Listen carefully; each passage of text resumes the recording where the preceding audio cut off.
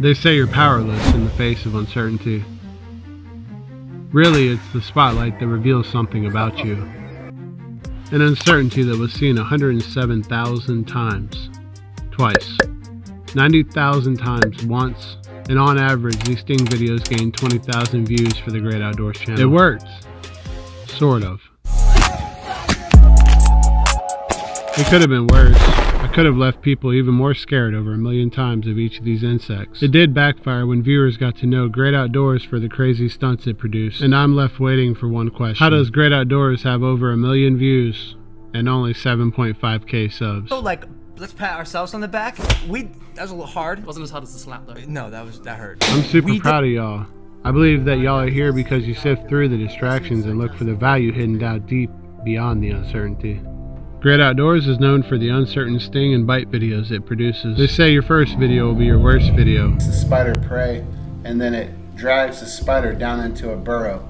These guys are often called... It still makes me cringe watching it. Let's keep the extra BS short. Once known for the 4th most painful sting in the insect kingdom. According to me, it's one of the most painful insect stings in Florida. Dasymutilla, the cowkiller. All the way behind its back or head and sting you.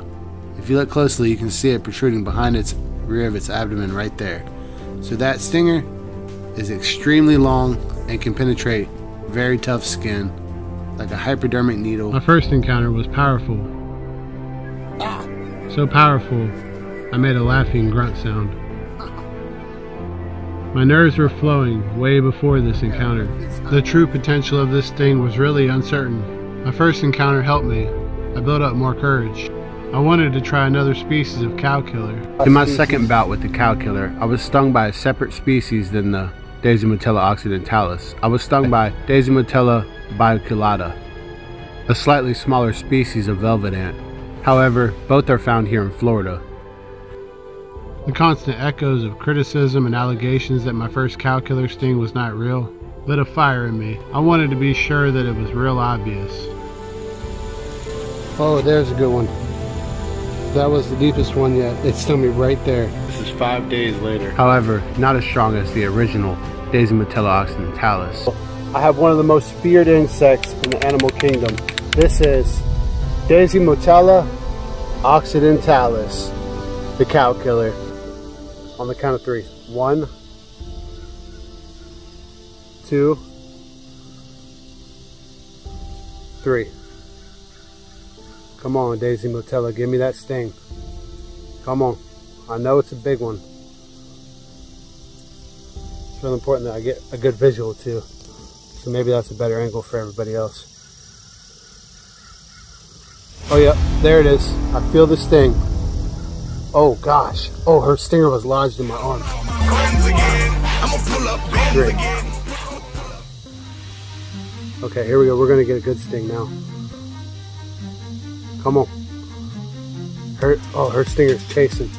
It's chasing her. Okay. It's definitely stabbing me. Instant burn. How bad is that in comparison?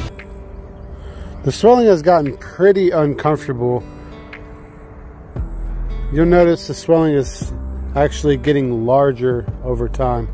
If you see swelling like this, you probably might want to seek some medical attention, because this is getting worse. This is the morning of day 2. Day 3, and I woke up last night profusely itching and burning. The swelling hasn't subsided that much. If this goes on for another day, I'm probably going to end up going to the doctor and getting some kind of antibiotics for it. If you see your arm swelling like this, I would suggest going and seeking medical treatment. I gotta be honest, I never anticipated the amount of swelling and the duration of swelling from the cowkiller that I received. It really just goes to show you that not only does the size of the wasp matter, but the duration of the actual sting injection matters. I am 90% sure I was induced with more venom than I had ever been induced.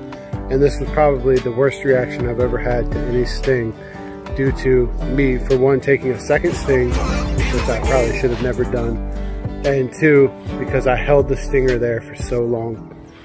It hurts